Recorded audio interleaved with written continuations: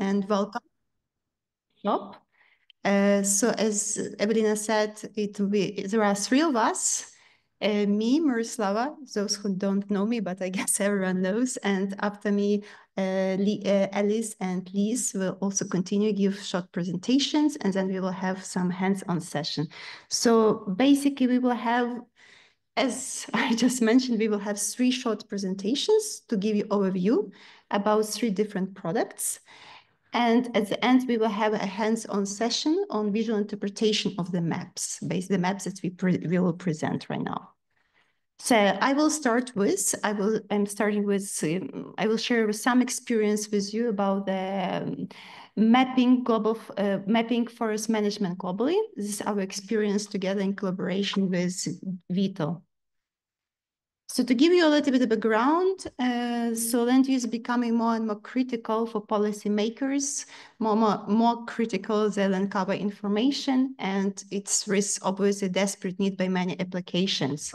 And unfortunately, up to now, there are still not enough of information. There are not that many global land use maps available of sufficient quality, and what is out there is usually outdated, not complete, and very often we are not aware how accurate it is actually. And on this background, we started our work. We started in 2017. That was our past work where we developed the first version of Global Forest Management Map. At that moment of time, it was for the year 2015 at 100-meter resolution. We used the legend, which was based on FAO forest categories. So it was very closely aligned with FAO definitions, with additional classes on agroforestry and oil palm plantations. As input data, at that moment of time, we used ProBV at 100-meter resolution. And we also use training and validation data sets that were collected. First, we started with the crowdsourcing campaign, and then actually we learned that the task was a bit too difficult for the general crowd. That's why since then we focus more, we rely more on expert opinion or on regional knowledge. So the methodology, by the time we run models per biome, and we run random forest. Now we got a nice opportunity, thanks to WR, we got an opportunity to continue this work. And we are working on developing a new version of the map. It's also going to be at 100-meter resolution because this is a good compromise from user perspective. And it's going to be for the year 2020. We will have more classes in comparison with our older map. So we will have now also rubber plantations as a separate class, and also fruit tree plantations to be more in compliance with EUDR guidelines. And as input data, we use Sentinel-1 and Sentinel-2.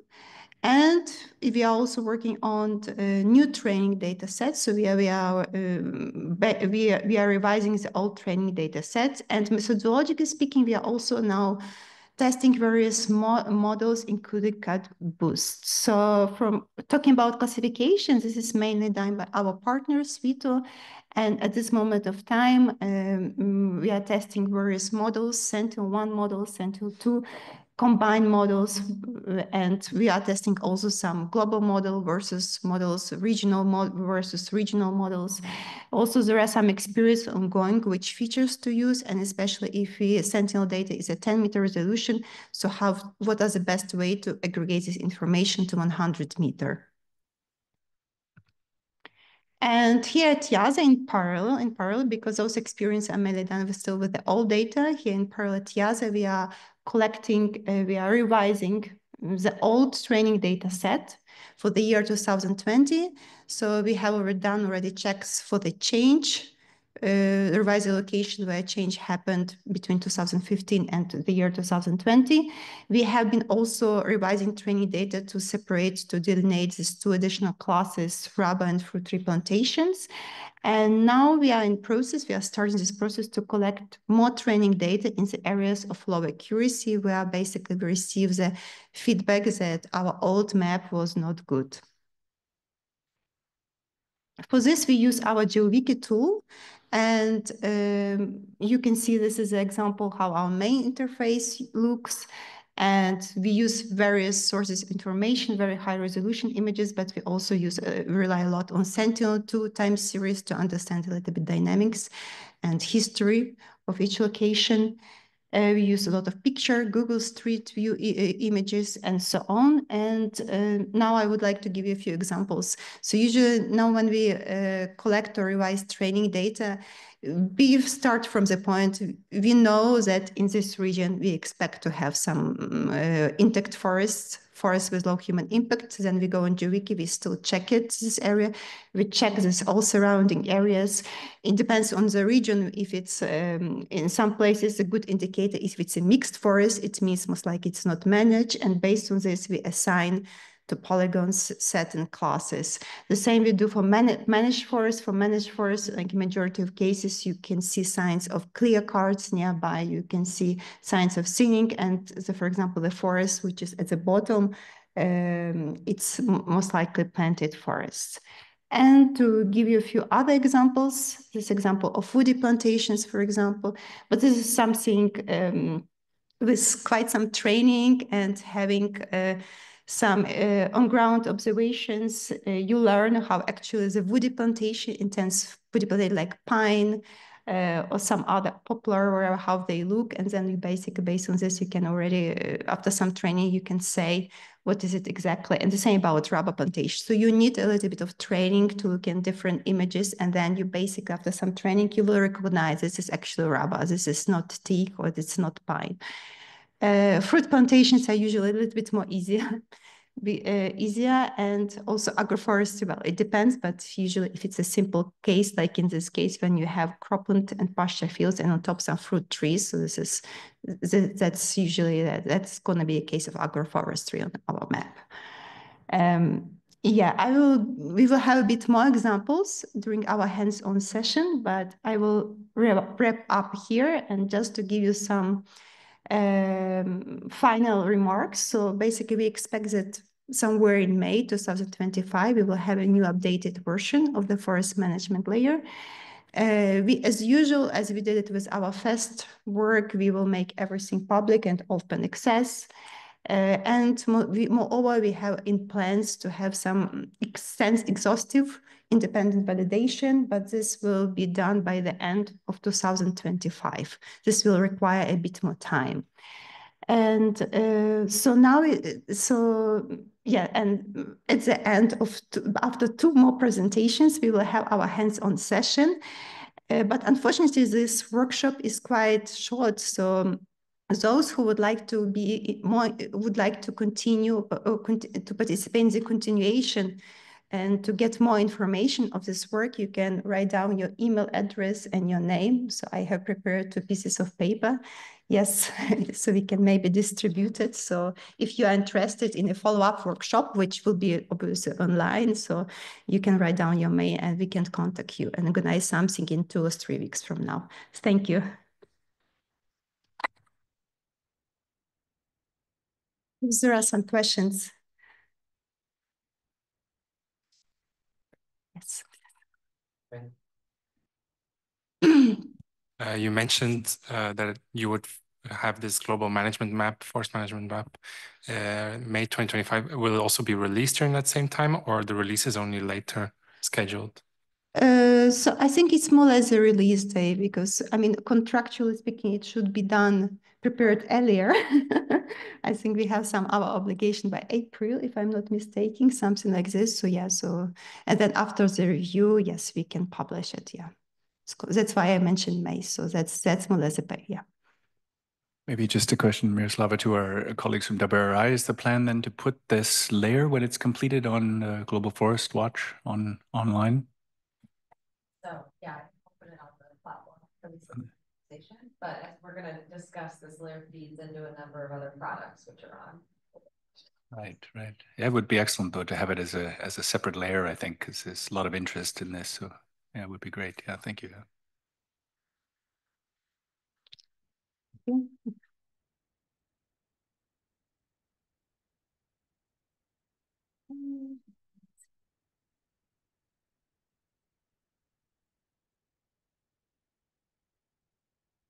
Okay, great. Good morning, everyone. I'm Liz Goldman, Research Manager for Global Forest Watch. Those who saw my talk yesterday heard kind of big picture strategy of Global Forest Watch. And now I'm going to zoom into one data set that we have on Global Forest Watch and get a little bit more in the weeds detailed.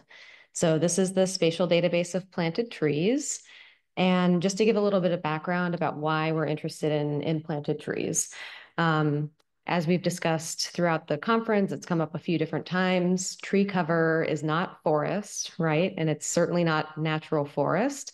And when Global Forest Watch first launched, we found that our users were getting a little confused. You know, pink pixels of loss were popping up in tree plantation areas, rotations for timber, for old oil palm trees that were being cut down. And it was hard to focus in on loss that mattered.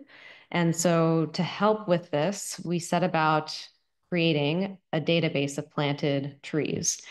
And if I can do this for just a minute, get into the definitions space, just so that we're all on the same page about what these different terms mean.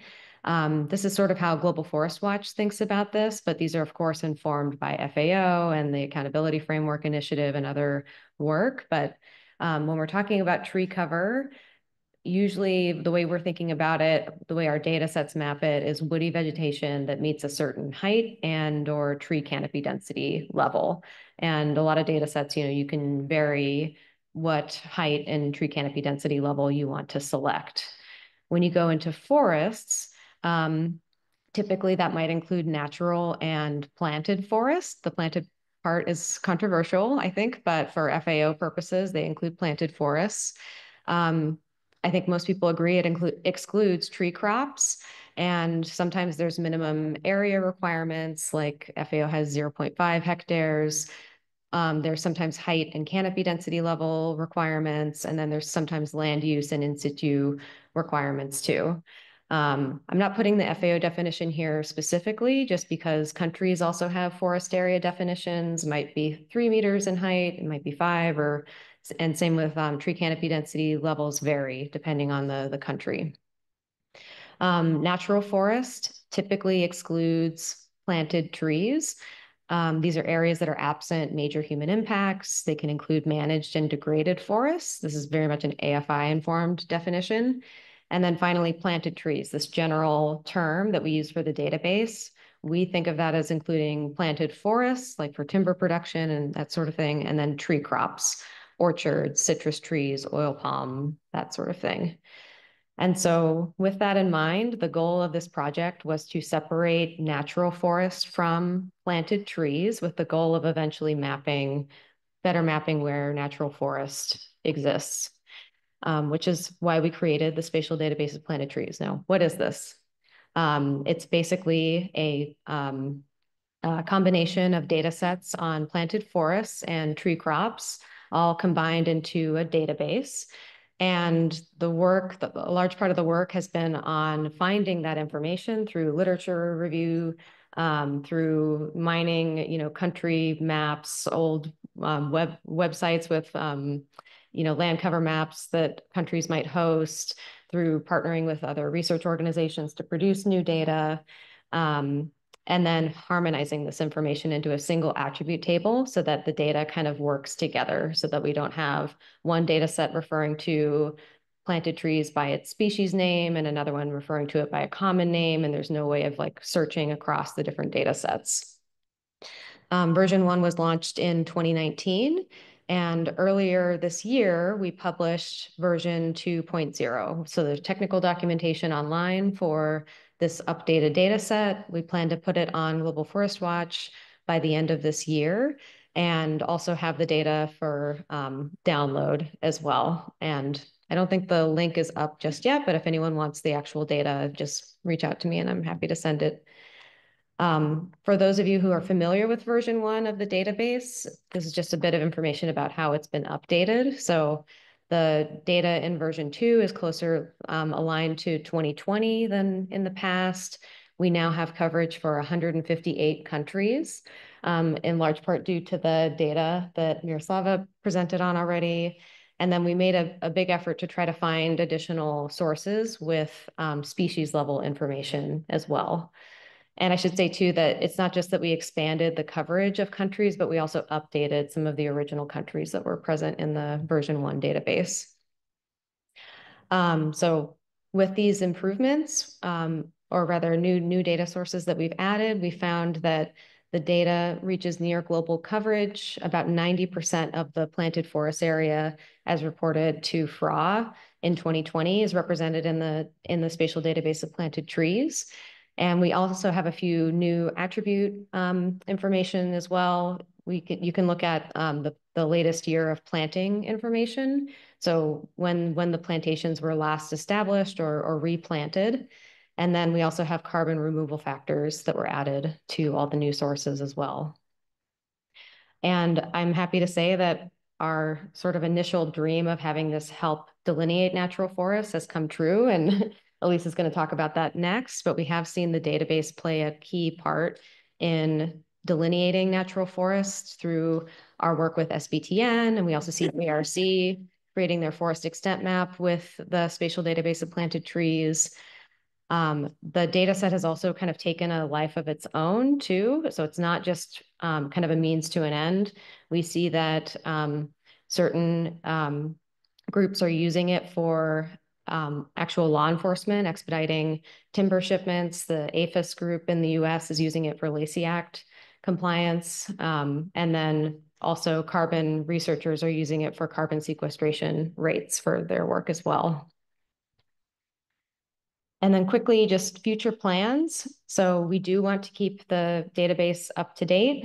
Version 2.1 is actually going to be out soon. We're trying to make faster updates as new data sets come out. We have another 4 countries worth of information that we've added with 2.1, focusing on agroforestry systems that were missing from the database.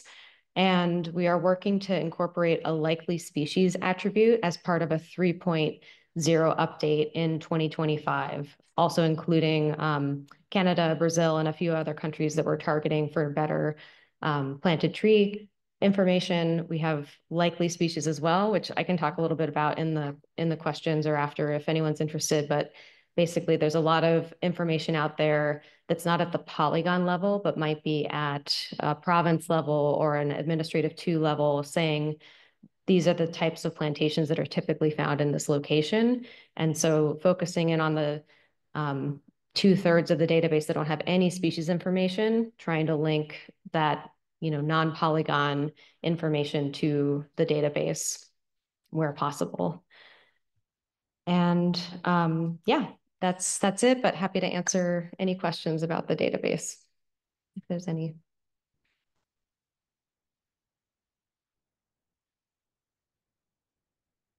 Maybe just a quick clarification. So it's kind of a real mixture of data sources essentially that you've pulled together to develop this, right? So you mentioned maps. You were sort of like scraping basically, right? Yeah, most of it is publicly available data sets that you can download. Okay. But yes, so for the most part, we're not scraping data off of websites. Okay. But yes, it's some peer-reviewed data sources. Some of it are from country websites, Okay. ministry websites. Yeah. Thank you. Yeah. Yeah, thank you very much. Very interesting. Do you have an idea how is this map consistent with, to what extent is it consistent with the other layers you have on your portal, like for example, Hansen's layer? I mean, how many grids that are in the tree cover loss data set are potentially covered or not covered by this product? Yeah, so I consider this to be a subset of his tree cover data set. There's some places where the polygon information for planted trees was hand delineated, and it actually captured unstalked areas that wouldn't have been picked up in a remote sensing product. So those would kind of fall out of his tree cover mask that's on Global Forest Watch. When we've looked at the loss within planted trees, across the tropics, it's about 3% of tree cover loss falls within planted forests. But of course, once you get into certain regions, it's a lot higher. Like if we're talking about southern Brazil, a higher percentage of the tree cover loss down there would be planted eucalyptus or other types of plantations down there. But across the tropic, it's about 3%. And I'm wondering if the second version will be in the same polygon vector format. Say that again, sorry. First version was in this shape file with polygons and vector format. Its second version will be in the same format. Yes, exactly. We maintain a vector database. We are thinking about making raster versions of the data available, since that's just a lot easier for certain users in their workflow. But yeah, so hopefully we can make a raster version available too. Thanks. So just to follow up on that, so was it then that you had some raster data and you made then polygons out of it, or was all data polygon data? Yeah, some of the data in it are vectorized raster data sets. Yep. Great. Okay. Thank you.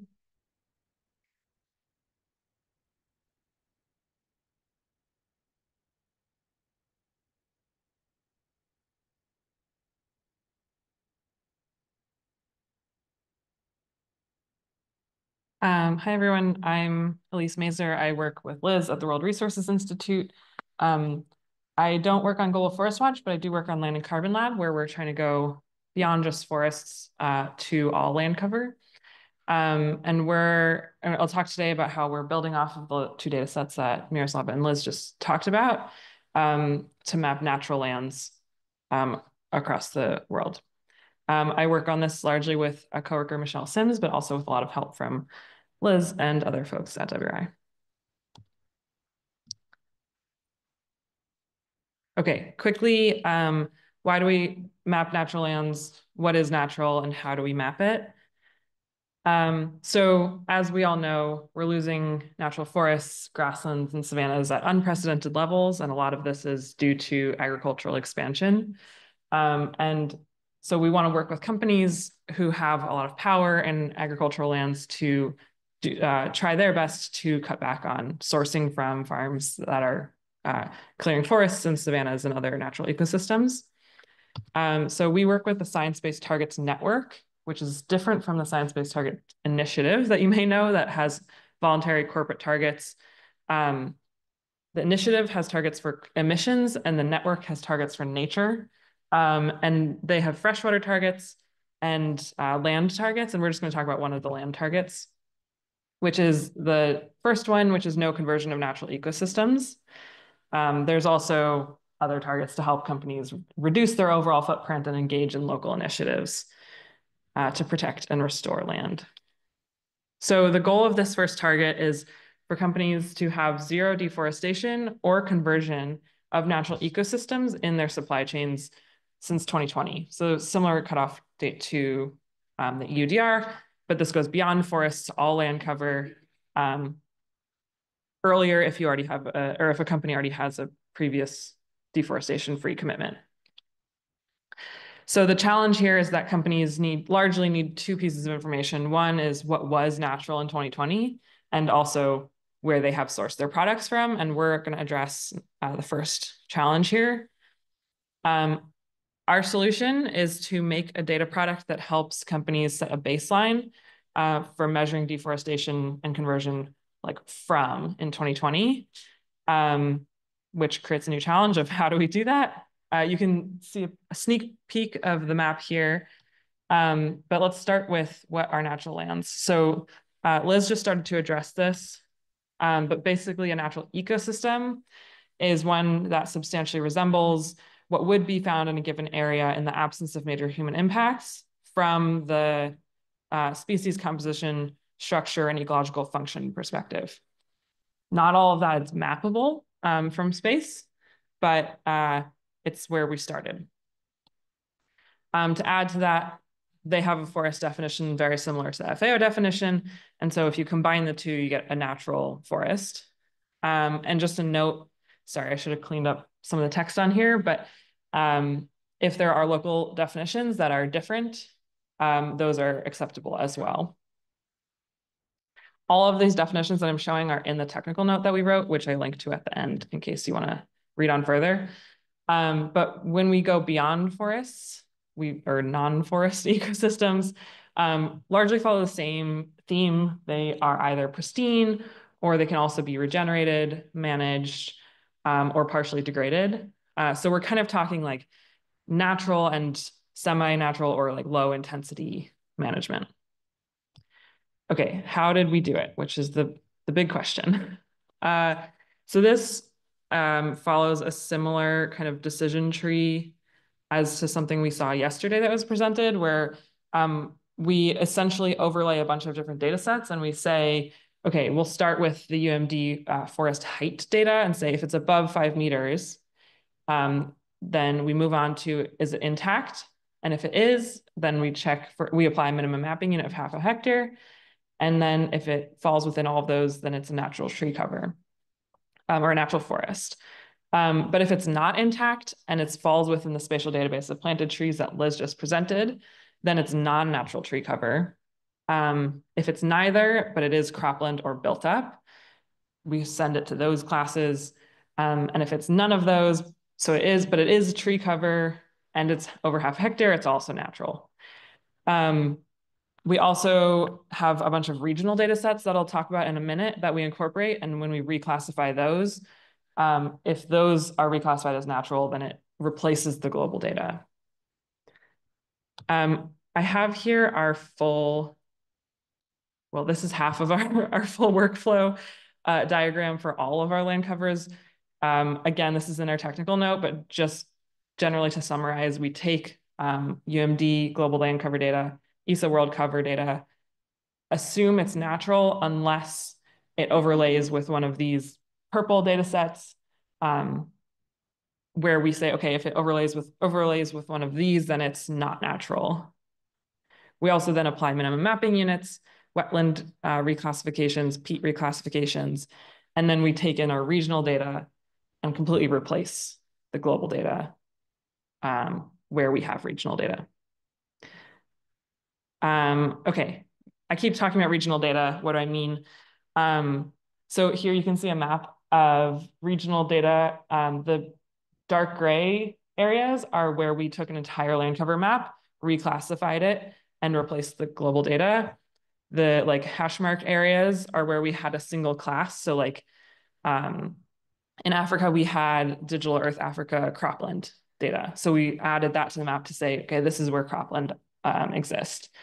In the US, we used the National Land Cover data set, but we only took a few classes that we knew we needed like increased confidence in, like pasture and hay.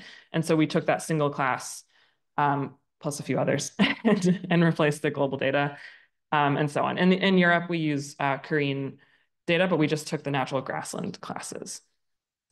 Again, you can see the full list here or in our tech note. So I mentioned the definition that we started with, and then we kind of ended with this more operational definition of what's mappable. Here is just our natural forest definition, but again, we have this for all land cover.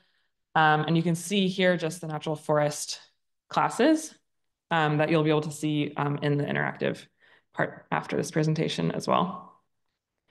And most importantly, we had Myroslava lead a validation campaign collecting almost 5,000 points to validate the binary natural and non-natural. You can see our confusion matrix here, and coming soon is validation of just the natural forest class itself, since folks are interested in using it for the UDR. That's it. And you can see here, if you go to this QR code, it brings you to our Earth Engine app where you can explore the data, but also it has links to the tech note and our GitHub. Thanks.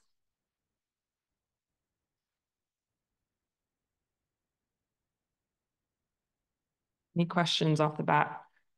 Also happy to answer as you're like exploring the map and you're like, why does it look this way?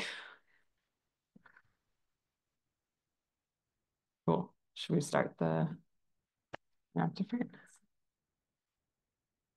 I guess it's a very new product, this natural forest map. So yeah. was it already published? I should say, yeah. So it was not yet. We published a beta version last year, but the version 1 came out a few weeks ago. And it's available at that link.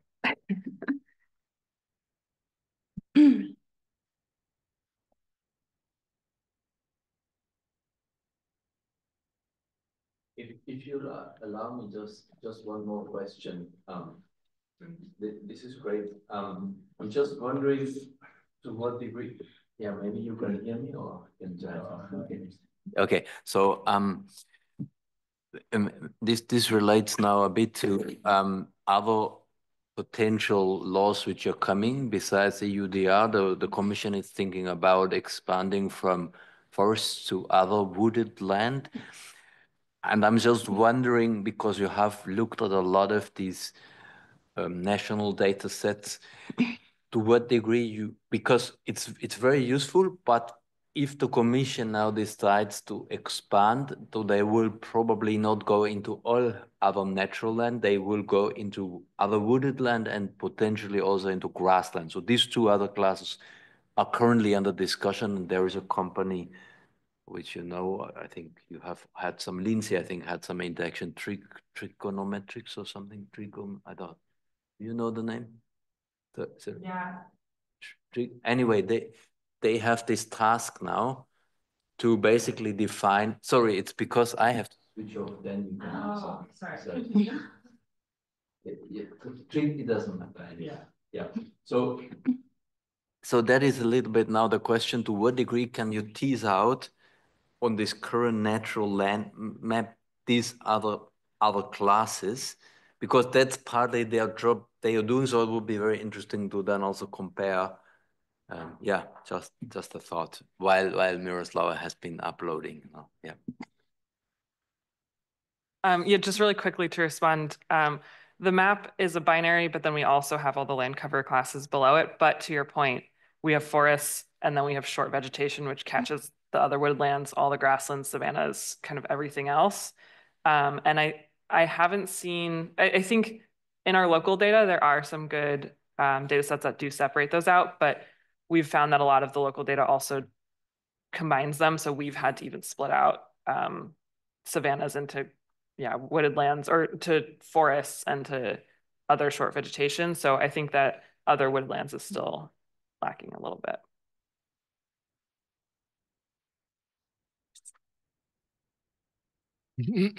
Thank you for your presentation. I was wondering in this layer, because it's binary, what happens exactly with like semi-natural vegetated lands? Because I feel like in my experience, very often you have that sort of intermediate cover, and yeah, I was just curious how you deal with that there in the workflow. Yeah, great question. So in our definition of natural, we try to include like those semi-natural, low intensity usage or managed lands, because we would rather err on the side of caution by calling them natural, opposed to calling them not natural, since companies are using this to say, have I converted land? And so we'd rather protect that semi-natural as natural, if that makes sense. So I think the answer to your question is that all of that semi-natural land should be going to the natural class. But it's based on the data that's available. So like cropland is all not natural if it's been mapped. So the product is really intended to be for companies then, in a way? Because I guess like if you're like a policymaker in a government, you'd have different objectives. And yeah, we have one main use case that was developed for the corporate target setting, so that the companies are the main audience. So yeah, definitely use caution if you're a government making policy decisions with it.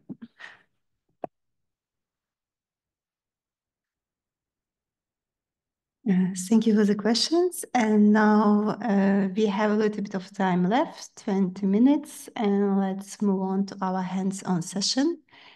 To actively participate in this session, we will kindly ask you to login in GeoWiki. If not, you can, for example, search for our page, geowiki.org. I don't know if you are registered or not, but you will have to create an account, or you can also try it as a guest. So once you are on GeoWiki, once you have registered, for example, here I have registered already, usually always you will have a number, I don't remember what is the landing place, maybe it's by default and color, because we have different branches of GeoWiki, different pages with different information, and you can explore what is there. But for this particular session, we have prepared one page, which is called Feedback Global Forest Watch. And usually on the left upper corner, you can select among the list of offered different branches. You can go and select Feedback Global Forest Watch GeoWiki, and here for now we have uploaded. So this is of open access, so everyone who registered can access this page. And here we have uploaded for our session 2 maps, the old version of the global forest management layer, and also the natural forest, the first version of natural forest presented by Elise. So a little bit about this page, just that you are, you know how to use it. So we have different sections. So we will start a little bit explaining from what we have on the left side. So we have different sections. The first one, section maps. So there you can select the layers that you are interested in. You can select the option, don't show any overlays. You can play with transparency. And then there is a geocodec section, but this is like somewhere you can provide your coordinates and you can jump to the location you are interested in and you want to check the map, for example, in that particular location. And we have the last section is actually the feedback. It was developed to collect feedback on the map, where you will have, at the first you select the maps that you are interested in, for example, Global Forest Watch. And then you have show of my. This means you can select one of these options, and the polygons feedback that was previously submitted will show up, and you can have a look at it. So you can check only your feedback that you have submitted, but you can also check the feedback submitted by other people. As said, all this information is open. And then the next button, start drawing. So this is when you are exactly somewhere on a map. So you can draw polygons, select certain area, and you can write your comment, and then you can actually submit your feedback. You can you have also an option to submit your feedback without any geometry, and then you have 2 options. You can actually also download your feedback. You can download like with spatial explicit information, or with geometry or without geometry. You have different options. You can download only your feedbacks that you have been collecting, or you can download all the feedbacks that people provided on this map. So these are the tools. Another interesting tools that I kept a little bit at the end, there are these. And this is a tool, the first one that you can see, this is NDVI time series. So show my cancel scratch I have to do. So now when you use this tool, you have to select NDVI vegetation profile and you go wherever you want on the map. And once you click, you will get some NDVI information derived from various remote sensing products. So this is something that can help you while you're doing visual interpretation. So you have derived from Landsat, MODIS, ProbaV, depending on duration. So you can see you can have these various profiles. Then the next one, which we are actually using a lot. So to close it, you have to press total NDVI overlay. And the next tool, which we have been using quite a lot, because the problem when you do such a visual interpretation, you don't know really the date of underlying images. And in some places it can be too old. And so in these cases, we use a lot Sentinel time series, Sentinel profiles, and like we click in any location, for example, here.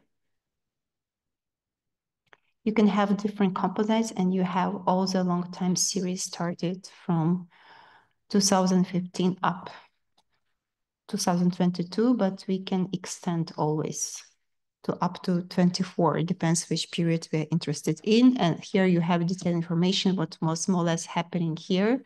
But I guess you have to get used a little bit. Usually we use color infrared because you have much better contrast if you have fires, because when it's just natural colors, sometimes you don't see very well. Yeah, because the contrast is very little in data. And you can even check it, like here you clearly see there were fires, and you can get more detailed information checking when was the first image when the fire was detected, and it was like in August 2021. So this is some additional information that you can use. And then also here on the right, we have different very high resolution layers. We have Google, Bing, and Esri. So usually what we experience, it depends where you are on the location, but in many cases, Google is up to date, but Esri is also very good and also has very recent images. And if you are, it depends where you are, but if you are somewhere far away in the north, Google S3 or Bing, they have better images than Google, for example. Very often, like in Google, you have nothing, very only Landsat images available, while S3 will have something at higher res. Okay, so that was a short introduction.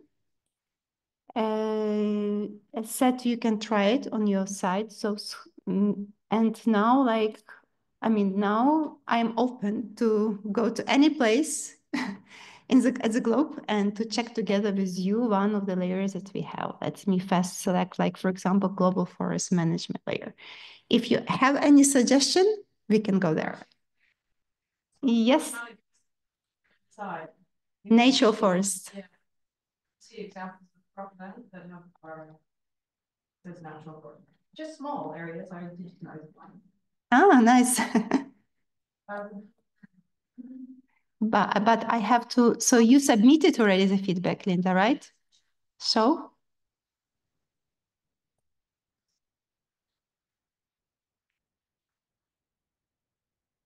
Yes, so I have to go to nature forest to make show all.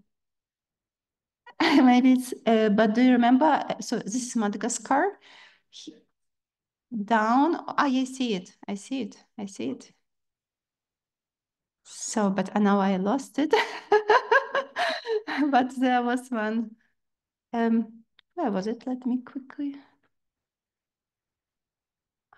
Oh yeah, it's here. So just, I should not lose it.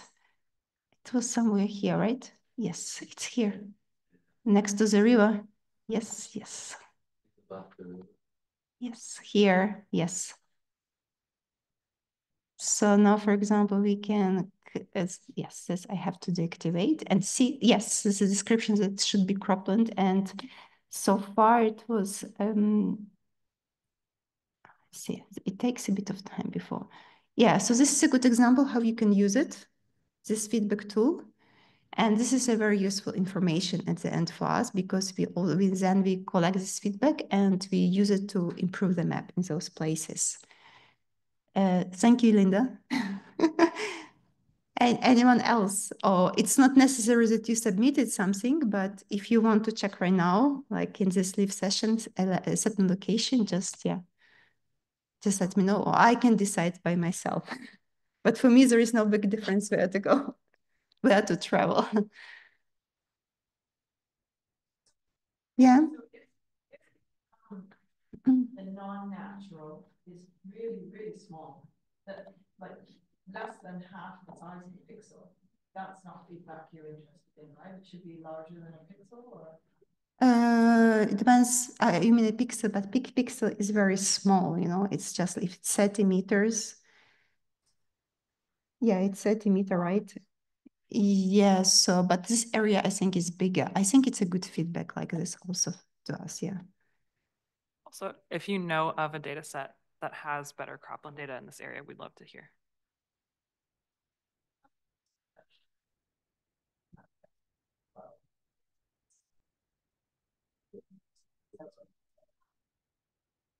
here we could ask some portions which they are not quite equally.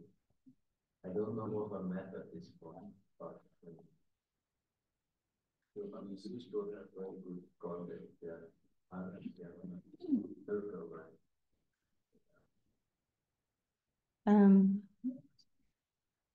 think the map is not showing. That's what I'm looking. We have now GeoWiki problem. The maps.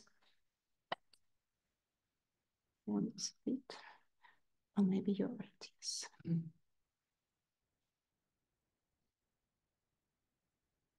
Okay, and let's try now. And it was about that. So how would you use this information? Like you said, say I drew 10 polygon, you would just manually modify the map, or you rerun the training? No, we rerun the training on our side for this global forest management. We run the training, yeah. We run the training, and then it's a question also, Alice, because you can also use this information either for validation or deciding on which map to use, regional map to use.